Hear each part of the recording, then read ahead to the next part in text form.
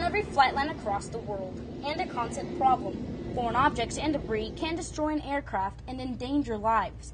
Yuma's Flightline and others across the globe have purchased a new FOD finder system, which uses state-of-the-art radar technology to not only locate the problems, but eliminate them as well.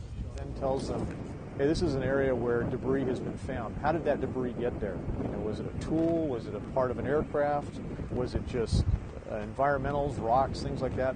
Over time, you start to build that database up, and it tells you where you have FOD problems on the airfield, and then you can use these maps that we provide to tell you, hey, this is a place where we need to focus. The system's radar can scan the equivalent of 2 football fields every 2 seconds.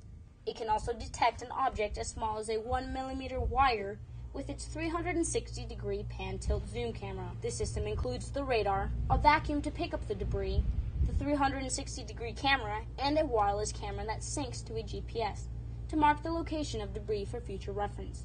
Running off of a 12-volt battery, it is easily transportable and can be hooked onto potentially any vehicle.